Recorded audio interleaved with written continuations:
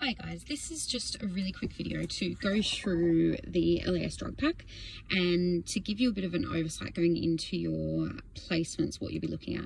I would recommend opening these when you're in placement to have a look at all the drugs, go through them all with your JL calc by your side. That's what I did when I was learning. So, but just to go through it so you can maybe, this will help be an intro and prepare you a bit better for what you're going into. So opening the packs, I've just pulled off, there's normally like a zip tie on there. It's got an easy rip tab on it, but you should always have a pair of shears on you to basically pull that open. But let's open it up and we'll go through it in this probably 10-minute video. Okay, so you open your pack and here it is, and you've got two sides. Okay, the side with a little sheet, or sometimes they have these bits of paper on there, that would be your cardiac arrest. Okay, so you look at that side, you see the man on there, there's a GCS on there to help you as well, and this is kind of, I guess, an easier side to look at. Why is it easier? Because it's very simple. Okay, with all these there's documentation, so you need to fill out, if you use a drug each time, fill out one page per patient. And if we go over here, we've got all our adrenaline 1 in 10,000s, okay? They're all in their own little thing, own little casing. You open that up. I'm not going to open it up because obviously they're live drugs. You open it up, you've got a pre-filled syringe in there, and we'll go into those another time about cardiac arrest drills. But in there, you've got adrenaline 1 in 10,000, okay? And with a lot of these drugs, not all of them, some are different, but with a lot of these drugs, they put the max volume, the max you can give in here. Okay, not true of things like diazepam where you've got more than what you need, but for a few of them it is like that, to make sure that you can't overdose someone on something. So that's those ones there. That's really straightforward. They're all exactly the same. Okay, but as always, check your drug, check your volume, and check your date. Okay, and that's where these ones are on here. If you can see, there you go, expiry 10/21. Just getting close. So that's those ones there. Coming up here, we have our diazepams. Okay, so these are our rectal diazepams. They stand out, they're the only drugs in these types of packets. So what we have is our 2.5 milligrams, 5 milligrams, 10 milligrams. Rough guide to remembering these, always check your JL calc, as we're going to say, but 2.5 milligrams for me, if you go age, that goes up to about 3. Once you get to 3, it changes to the next one up. Okay, 5 milligrams, once you get to 5 years old, it changes to the next one up. So it's no longer this one. You go to 10 milligrams. 10 milligrams is adult up until 70. Okay, and what that is 2 of those. So the adult dose is 20 milligrams is the initial. Okay, but always check your JL calc. That's just a rough guide that I use. When I'm looking at it, I know what to grab, and then I check my JL calc, just so I have a general guidance, basically. Other thing for these, if we look, it's hard to see, and obviously I'm not going to open this one, but there is a kind of spout on it. So I don't know if anyone's ever put defleer or anything on an animal, but it's got like it's exactly like that. And with these, they've got like the liquid in kind of a squeezy bottle, and then there's quite a long nozzle that goes from there to there. Okay, and that's obviously to put into the rectum of the person that you're going to give it to. That's that one there. Okay, my top tip with these, if you are ever going to give them, is you depress the what do you call it? The vial in the bottom there, and then keep your hands squeezed all the way, and then withdraw the tubing. That way nothing gets sucked back up. I know it sounds gross, but it's very, very true, and I'd rather you know. So that's our rectal diazepam on that side, and that's our adrenaline. So that's pretty simple. So we close that side, we open up this side. Sorry for the small space, but I'm in the car today. So we open up this side, that's that side, that's this side. We open up this side and we can see we've got what might be a bit intimidating, confusing on the bottom. And then we've got a few pouches and things up the top. So we'll go through the top things first. So again, we've got our amiodarone, okay? So again, it's in this pre-filled syringe, because when you're in cardiac arrest and things like that, they want things pre-filled so it doesn't get confusing. So you've got bandwidth to work around other things, okay? So that's how I think of those. They're in a very similar one to your adrenaline drugs. So that's for your cardiac arrest, for your shock or rhythms. And we've got 30 milligrams in, I think it's 10 mils, which is in there, 10 mil pre-filled. Yeah, 10 mil. So that one is there. The next one that we go down is we've got these two little glass bottles here, okay? I think they're glass, yes they are glass. So in there is our oral morphine. Try and zoom that in for you. Oral morphine, 10 milligrams in 5 mil, okay? And on there, it'll have the expiry and the date there, okay? So again, for things like morphine and things like that, check your jar calc for your dosages because it's different for different people and things like that. What else we have is we've got our IV paracetamol. Okay, that's what this big squishy one is. It's much like the fluids. We've got another fluids pack which has them in it. And then in there is also a pouch. It's sodium chloride, but it's not for giving fluids. We have a complete different pouch for giving total fluids, as you guys know. But that one is just for TXA, so tranexamic acid. Okay, so that's what all this little pouch is for. So that's our drugs at the top end, and we've got a few syringes and things like that there. So nicely linking in with that, it goes down to our bottom section down here. Okay. So what that links in first is the way when I was first learning about these drug packs, because I came over here and it's very different to what I've used to using, is I look at the things that stand out and then I try and, if I'm going to get that drug, I would look for it to stand out because they all have a slight difference about them as we go through. But the first thing that stands out to me is tranexamic acid. So these big ones here are the biggest ones there, and they're 5 mils in each. Okay, 5 mils with 500 milligrams of active substance. Okay, so you've got your tranexamic acid. Hopefully that'll zoom in a second.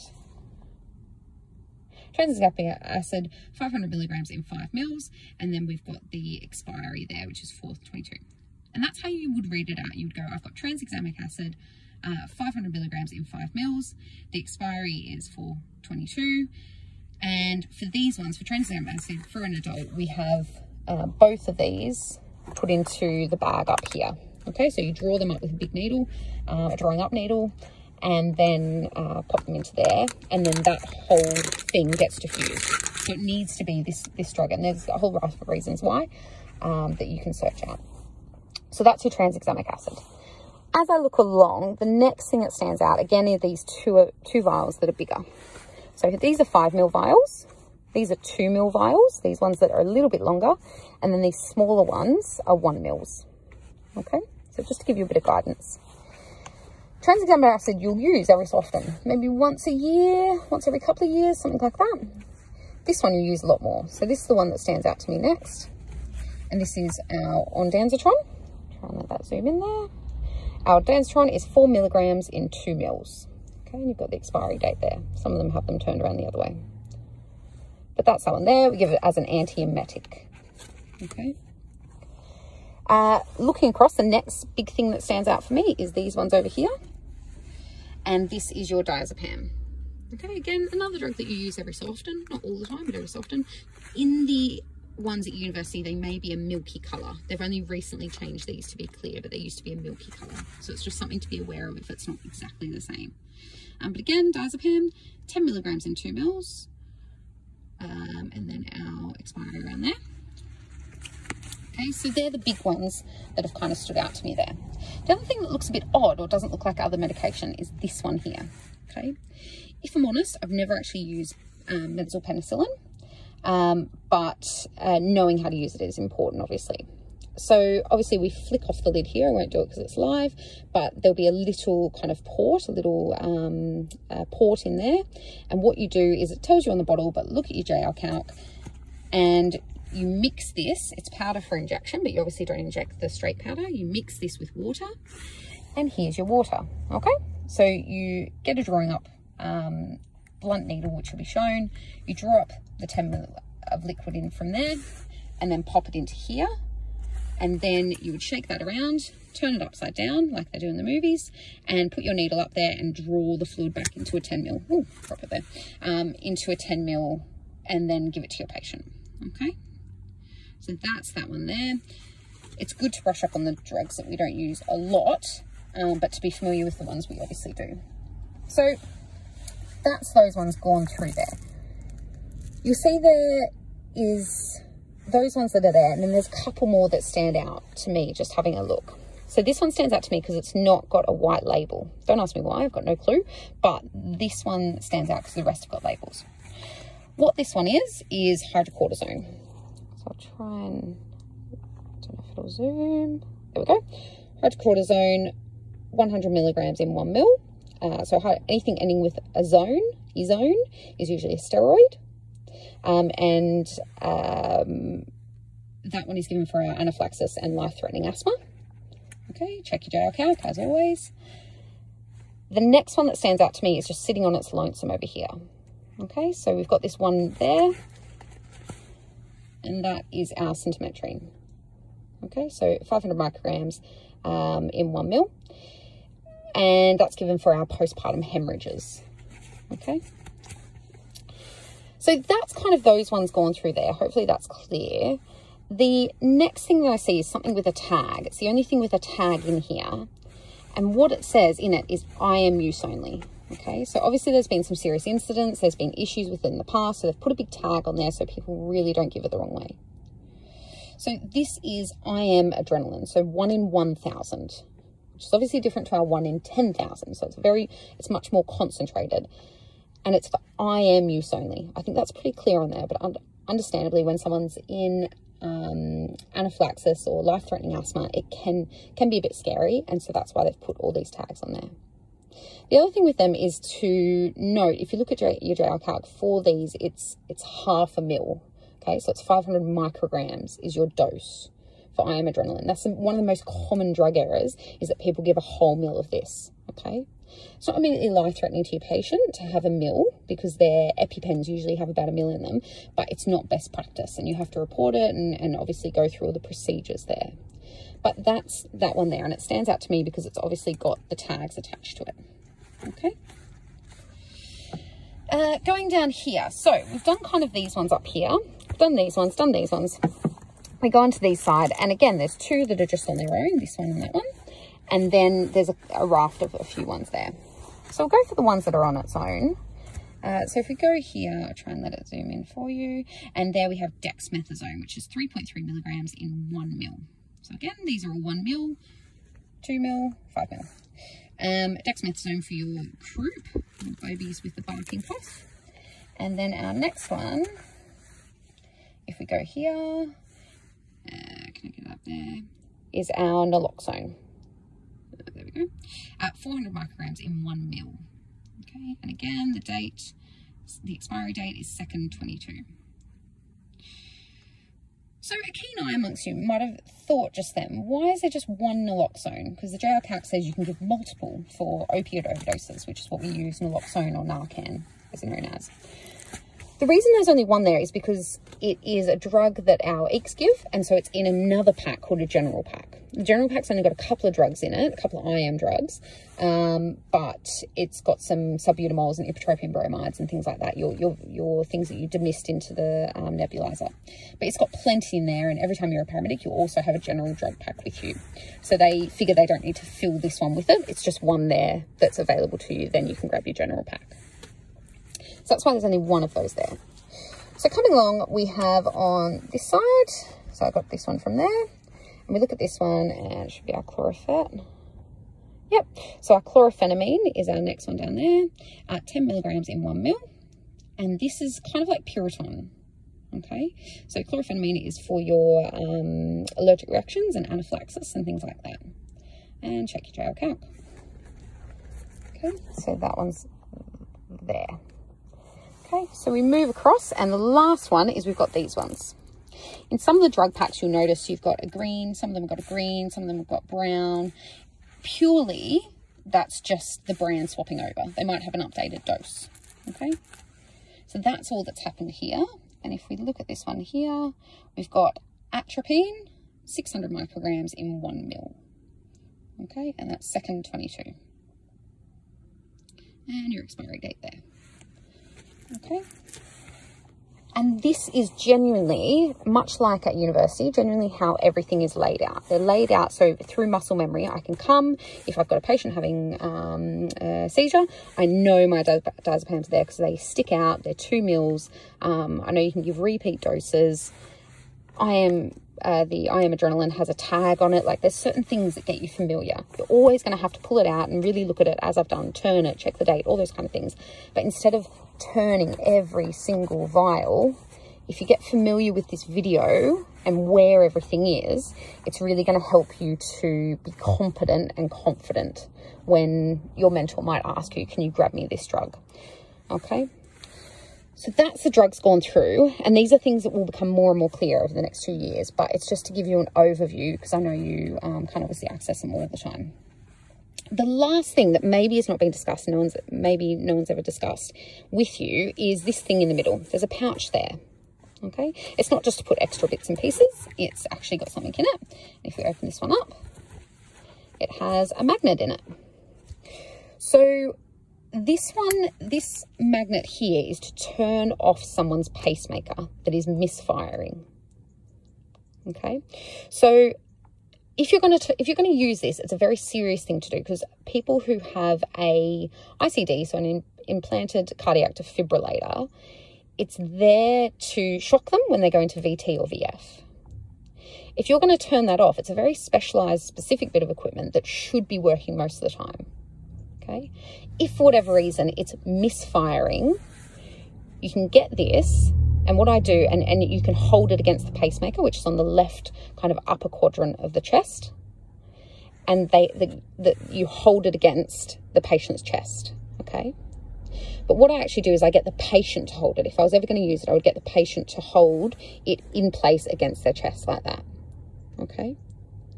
You might find that funny, like, why would you get the patient to do it?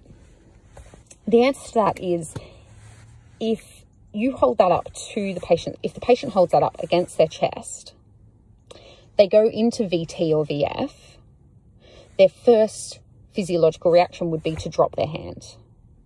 When they drop the hand, they drop the magnet, and their pacemaker can refire appropriately if it needs to. I hope that makes sense. Okay, so this obviously stops the pacemaker. So and when we're talking about a pacemaker, we're talking about an internal cardiac defibrillator. Okay, we're not just, some people have what they call an on-demand pacemaker. So when their heart only beats every 2 or 3 times, it picks up the slack and beats for them. We're not trying to turn off that. We're trying to turn off an internal cardiac defibrillator. Okay, so that's what these magnets do. If I'm honest, I've never used this. Okay, we don't have one in Australia, and it's very uncommon to use this. But on the rare occasion, you now know what it does. And the next thing I was just going to say lastly about these is if you, the way to know if it's firing inappropriately, because if it's firing, going off, there's usually a bloody good reason why it's doing that. How to know if it's doing it inappropriately is you have an ECG, you can see that they're in a non-shockable rhythm and it fires. Okay, so right before it shocks them, so you need to watch them, monitor, all those kind of things. You can look at it, they're in a sinus rhythm and it shocks them inappropriately. That would be when this would be used. If they're in VT or VF and then it shocks them, that's completely appropriate, and that's what you want the ICD to do. And obviously following your guidance and things like that, X amount of shocks, I think it's 3 from memory, 3 shocks, and they need to go to an arrhythmia centre. But that's for another day. We'll discuss, obviously, arrhythmias and everything another day. But that's just some awareness about that one, because you might see it, and a lot of people aren't aware of how to use it or when to use it, but that's that one there. So that's our drug packs. Just to recap, we've got our patches up there. I'll just recap over this side. We've got our cardiac arrest drugs there, all looking pretty in purple. Diazepams, 2.5 milligrams, 5 milligrams, 10 milligrams. Check your JL count for those always, because obviously a lot of these drugs can do harm. Amiodarone, oral morphine, IV paracetamol, fluids, but not the fluids to give someone for their blood pressure. It's fluids to go with the tranexamic acid. And then our array of drugs here that you can go through. So hopefully that's been helpful. Thanks, guys.